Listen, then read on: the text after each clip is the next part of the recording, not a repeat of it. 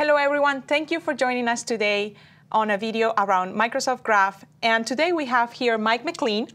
Thank you for joining us, Mike. Thanks so much for having me. I'm really excited to be here and speak with you about Office 365 Groups. Great. So how about you start by sharing some context about the groups and groups in relationship to our collaboration platform. Great. Well, Office 365 Groups truly power all of the teamwork experiences that we see today across Microsoft 365. We really look at Office 365 Groups as the foundational membership service that ties together a lot of these collaboration experiences that we've enabled in our apps and services.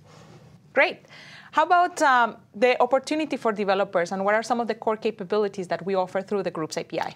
Well, there are a lot of different places across the suite where users create Office 365 groups today. Every time you create a new team in Microsoft Teams, or you create a new SharePoint team site, or you create a group in Outlook or Yammer, you're actually creating an Office 365 group under the covers. These experiences are great, but we know that there are a lot of different ways that customers need to extend our group creation processes to meet the diverse needs of their business. That's why Microsoft Graph is a perfect place to expose all of these entities and really provide access to a unified API with which our customers and partners can build their solutions. So what are some of those scenarios that our partners are building? Well, when you look at the content that we've published today in our conceptual documentation on docs.microsoft.com, we highlight the fact that we provision Office 365 groups with a connected set of resources. So every time you create an Office 365 group, you have a SharePoint team site, you have a calendar, a mailbox where you can perform conversations, and a whole host of other assets.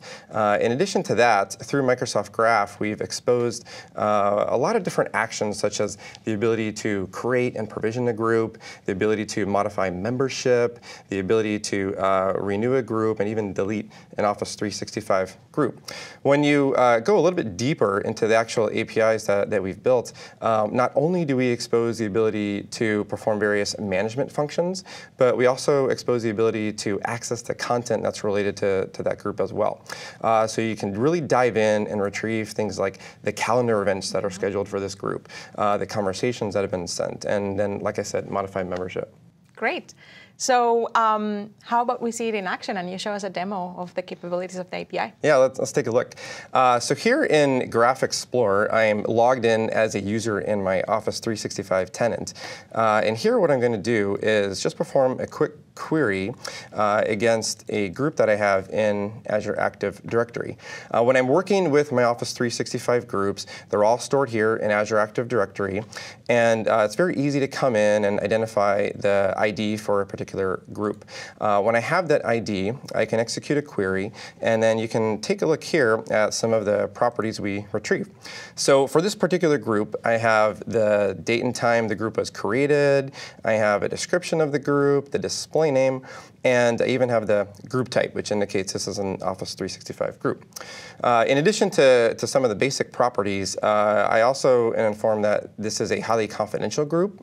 So we retrieve data related to the classification of that group. Then we have some more information related to how to access that group through email, in terms of the email addresses that are provisioned with this group. So this classification is something that you can also set through the API, right? Yes. The classification you can set through the API, and you can also update things like membership and the owners. So for example, if I wanted to go a little deeper into the group, I could retrieve the entire membership list here. So here you can see Alex is a member of this group. We have his email address, his UPN, and a whole host of other info. Now to go one level deeper, I could even look at the specific list of owners. So I can see here I have a much smaller set of users, like Patty is an owner in this group. And so this allows me to perform certain functions on this group that might tailor to the needs of my business. Okay, sounds good. Do you have any other demo or some scenarios that you would like to share with us today? Yeah, so a real common scenario is that a customer might need to adapt that group creation flow to their business. And when a user needs an Office 365 group, the company might want to request some additional information. For example, who is a second owner? Or what is the justification around why they need this Office 365 group? So today we have a demo where we've actually used the Microsoft Graph API. We've hooked it up to a SharePoint task list to capture that information, and then we can kick off a group provisioning using Microsoft Flow. So here I have a SharePoint task list that captures all that information, and so I've submitted a request for an Office 365 group.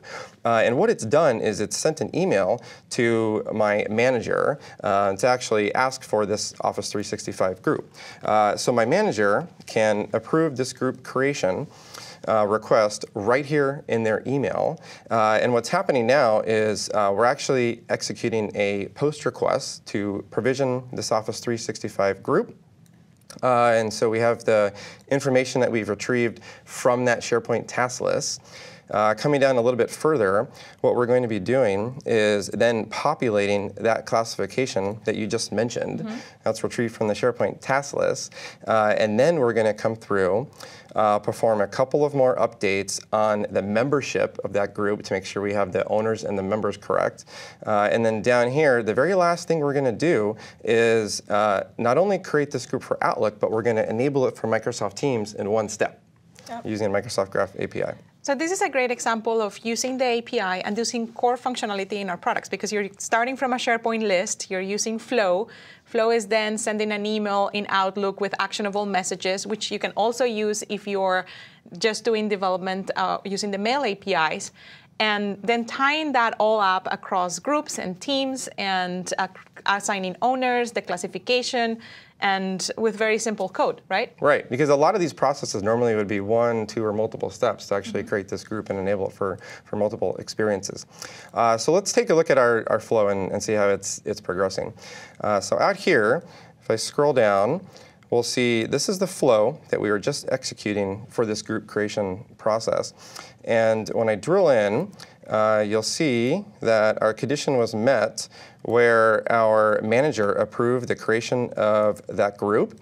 And then here is that post request that we were talking about that happened. And we called out to our Azure function. We provisioned that Office 365 group. So now that group is created.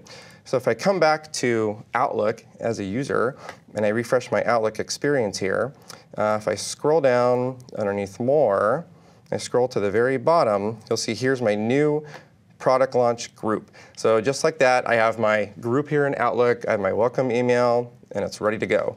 The very last thing that we'll take a look at here in Microsoft Teams is that when we provision that group in Outlook, we called out to the Teams API through Microsoft Graph, and we enabled that group for Microsoft Teams as well. So now I have submitted that request for my group, my managers approved it using an actionable message, and now we have that in Outlook as well as Microsoft Teams, and I can get going. Well, thank you, Mike, for joining us today and for that great demo. And everyone, remember, if you want to get information about how to use the Groups API and more, visit us at graph.microsoft.com. Thank you and happy coding.